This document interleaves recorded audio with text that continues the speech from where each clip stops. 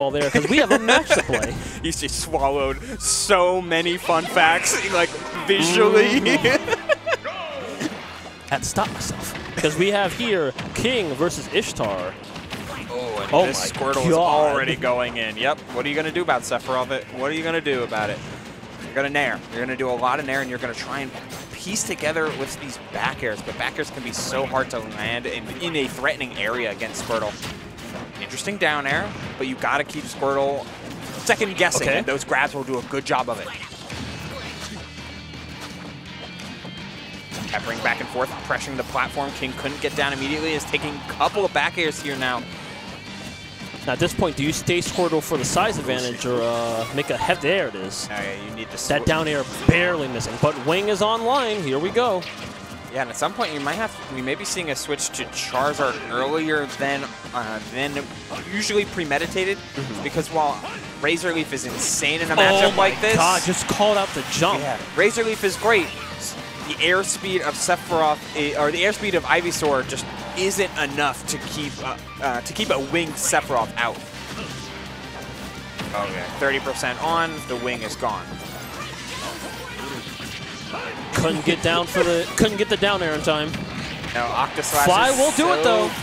The key part about Charizard, while you can't, it feels like you won't be able to stay Ivysaur and Charizard for long, they have two very key points of where they are useful. Otherwise, staying Squirtle for a long time, I feel like is the play, and that's what seems like King is going for. Okay. The water gun, down air. Oh no, didn't even need it. Wow. I didn't realize how bad the drift on that was. Yeah, he plummets. Drops like a rock. Oh, that dash attack into up tilts. Only 23 though. Hopefully you would find a grab instead, but King is just seemingly very comfortable just resetting with a lot of these single hits or multiple out of shield or dash attack punishes. I mean, sometimes it's not. Wow, that almost skewered him. Down smash is so good. You gotta go off here. No, he's charging flare. I get it, but also it's Ivysaur. Ivysaur's the most outguardable out of them all. Maybe. Tether is pretty crazy actually. Yeah, it's probably Charizard, but especially with a counter. Maybe. Counter! He knew. We both knew. Everybody knew. If you don't know, then shame on you. Wow. Yeah, 160, that forward tilt, sweet spot, and you have Wing for at least another 40-ish% or so, but you're going at 40% damage dealt. Right. Could be more, actually, because as we see here, the deficit is certainly rising. Yeah, but I don't think Wing is based on, Wing's not based on deficit, it's based on how much damage you deal with Wing. So it gets wonky. which I do like is like a balancing mechanic. Just so it's not so overpowering. It's not like Go. I have so many things to say about Go. Backer comes in, 60% climbing. Mega Flare's huge. Has a chance to go out there, try and throw out a fair. Yeah, Wing's still on deck, so Ishtar can afford to go out there and make something happen. You felt it. We all felt it. We haven't seen it yet this game. Tension's gotta rising. worry. Ooh! Poked his toes and he's gone. He didn't even hit the toe. He hit the toenail. Look at the reach. And we'll see that in a second. Deceptive hitbox of down smash. I was thinking because King was jumping so much, we might have seen like an up smash or even an up tilt come out from Ishtar, but instead gets caught by that down smash, threatening King's shield. Landing with block is just not safe. Let's see that again. See how close that was actually to hitting his toesies. Got to give it a moment here. Get a nice look at Ishtar taking a sip. Welch's grape soda. Not a sponsor. I like grape. I'm a fan of grapes. Give me a Fanta too. I'm about it. I would give grapes like a solid 8 out of 10. Yeah, there we go. Okay, let's see this now. It was mad close. Right there. Jeez. Yeah. Unfortunately, you won't be able to. There it is. Like just playing that grounded game so well, threatening with back air, and then boom. Like that didn't hit. Right there. It hit like. How dare you stand in this general vicinity? Well, we got to see it going to Smashville-esque stage, and Pokemon Trainer adores Smashville for that platform, and it's the same length, it's the same height here on Hollow Bastion. You just got to make sure that your kill moves hit extra hard. Yeah, it's FD Blast Zones is all. Yeah. Which does make it makes a fair bit of difference, to be quite honest. Hence why it's different from Smashville. But you get to play neutral similarly, and you get to play low percents similarly. So King is certainly adjusting his game plan so far. Oh, yeah. Letting Squirtle do the talking, getting low to the ground, poking with these forward tilts, calling out jumps with fair, and no Ivy change. Can you get? Couldn't punish the regrab. At this point, Squirtle, you're probably... I saw that. That was cheeky. Yeah. With the kill percents, you're looking for forward tilt or you're looking for a back throw, trying to set up a tech chase. Oh, that's unfortunate. Ishtar just dropping that stock. Hate to see it. Does the work for King. Now he can switch right back to Squirtle without having to worry about taking the stock and I get the to play as ball. my favorite some more. Yeah, I can just get the ball rolling. Down tilt. Okay, no grab. Caught the jump. Yeah, it looks like he was about to position himself for another dare. Yeah, instead of just taking the damage. Okay. There's these up airs gonna come out pretty early. That downer was huge. If he can get a kill on, I was about to say, on the next interaction, Wing might not come out and he'll die for it, but it is out now. Okay, managed to get away from that very swiftly. A lot of ledge drop fairs here, though. Oh, and another You gotta respect the armor. Yeah, too much in order to just throw out Razor Leaf haphazardly, but the Squirtle comes out yet again. King sticking to the game plan, knowing that Squirtle gives Ishtar and can give Sephiroth the most trouble. Down tilt? No, going for grab that time and get spot dodge for it. Getting all the jumps and recovering all the way nice. up. Wow, just super tunneled on that high recovery. Burning jumps early and getting hard punished for at the end. There's so much to say about when a character can force you to recover a way you don't want to, and Water Gun is putting in the work. Yeah, Water Gun mixed with Ivysaur. Okay, I like the surf. Almost did it again. Doing it quite as you can dash back all the way you want, but now you're just in the other side. King doing a great job of forcing Ishtar into just terrible positions by sheer movement. But Ishtar has a ledge trap of his own. All right, let her rip. Ooh, flare blitz. Oh, okay. I wanted it. I don't think it would have killed, but it would have sent a message. It would have been a lot of damage. That's what I call big damage. Yeah. Both mental and percent-wise. The back throw.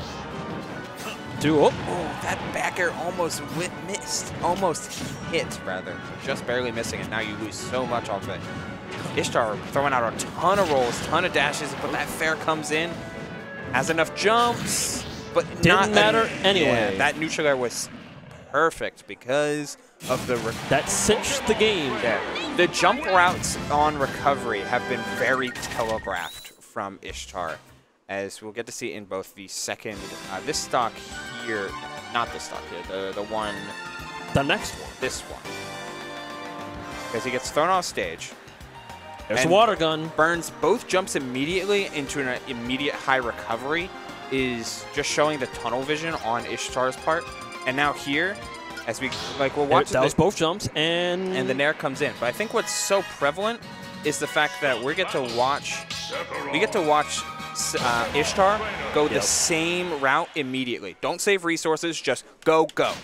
And once you use and both, look where it got you. Yeah, once you're using them both right away like that, you lose so much power of Sephiroth of saving that third jump for your recovery mix-ups. Ishtar can't hear us, but hopefully, you know, off-stage interactions won't be as easily read. Town and City, you that got a lot to that work is of with. course assuming that Ishtar gets sent off stage, because opening this game with a bit of a lead. Uh-oh. Oh, no. I do like the Blade Charge, though, but it got him into some very, very tense scenarios. Gets a Nair out of shield. Oh, into the forward air as well. These platforms are going to do so much about just keeping King off balance. Another Nair doesn't go for up air, though, and just is missing some of these follow-ups. Plenty of starters, no finisher. Instead, we're just playing neutral. I don't know if that's a sign of just him not believing in it or just wanting to, you know what, it's working, let me not stray too far from the golden path. Yeah, it might be like a setup thing or just barely missing that blade charge as well. Gets the forward throw into Mega Flare. Another one. Just weather, rinse, repeat, and reset. That almost hit. That will. Oh, Charizard's a big boy. Probably won't live another one, though. Adamant block. Just that wasn't the sweet spot. Yeah, just tools coming back and forth, but gotta wonder about a couple of options from King. Just went out with the dash attack, and it works. Worked again, but that air dodge, we'll talk about it a little bit later, but there's a couple times where King has gone from jump from ledge into landing air dodge. I did notice that. Very, it's odd. It's ill-advised. Yes, that's definitely the word I would go for. Still, King needing to do a ton with this stock right now, and Sephiroth, not getting touched with Squirtle thus far. Yeah, Sephiroth is light, so, oh my god, that could have been it if he got the jab lock. Could have been. Tech chases are where Squirtle gets almost all of their kills. I've been on record saying this before. If Squirtle had like a legitimate kill confirm that wasn't reliant on the opponent not teching, this character goes up so many tiers. Oh yeah, and they're already top 15. Like, Pokemon trainers are nuts. Just getting a forward air instead of back air there, as he just ran up and grabbed Ishtar, just playing with so much confidence now that they have Wing. Definitely putting the fear in King right now. Okay. With Wing and a stock lead, they can play to their strengths, but that jump call out is going to show off Sephiroth's main weakness, as you were mentioning, Sonicfiend. Just that weight means that no lead is ever truly safe. Resetting on the platform, gets the jump called out with the up air, double jump used. Good spacing on the part of Ishtar keeps them away from most of these dangerous situations. Dash attack after dash attack, catching so many landings. Oh boy. It's hard to catch a tether recovery trip down. Okay, go use the play dash. Gonna catch the landing. Barely. There was that up tilt. By the skin of his scales, I tell you. We won't be seeing another up tilt for probably a good long while at this point. Not going for the, well, both sides just trying to get a punish in the corner, and there it is off of that lingering forward air. Active for just them right in the tail. Look like Mewtwo up in here. DI'd up in order to avoid the tech chase scenario. Good stuff from Ishtar. Playing around Squirtle's main win condition here, and as you're only getting 13%, but you're also not losing too much ground. Plus, with that speed of Wing, you're able to threaten Squirtle. It's threatened the entirety of Pokemon Trainer, just about in any position on the stage, despite how big Town and City is. They're in their face. King has to pull. Oh my god! It's like, I'm going cross stage and I'm up airing you, and I'm King has to play perfectly. You saw that, right? That was definitely an up smash of some sort coming out. And right in the chest, the set goes to Ishtar with a dominating, for lack of a better term, game 3. Honestly. Yeah, super well played. He recognized his faults and what cost him game 2. It's like, you know what? I'm better than that. I got 9th last week. Let me show you how I did it.